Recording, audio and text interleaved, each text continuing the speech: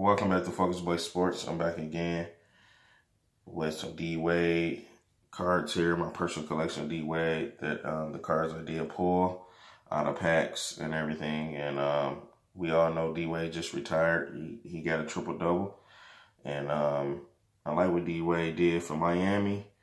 I first started watching D-Wade after he won his first championship. I said, this guy is actually the Flash. He used to run to the rack, go to the rack, get his little layup points and dunks and all that good stuff. So I used to like his game. And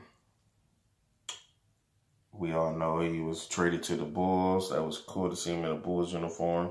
And of course, he was playing in Cleveland with the number 9 jersey here. He played with LeBron. So we all know that. But I have this card here in the artist proof. I'm going to get that one graded. That's probably one of my best D-Wade cards I do have. It's artist proof of 2011 NBA Hoops.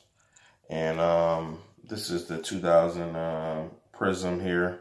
I think this last year Prism. This is a regular Prism here of a 2018 Prism that I did pull. So I was excited to make this YouTube video when I did open my Prism packs. I said, I know he's retiring.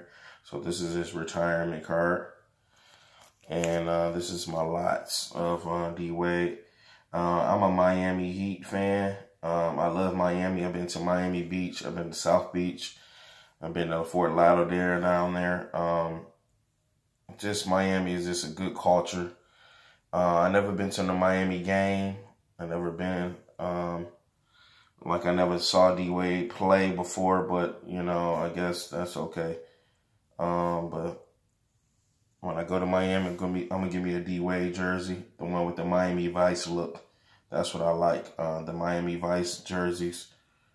And, all right, D-Wade. Thanks for what you brought to the game. Focus Boy Sports.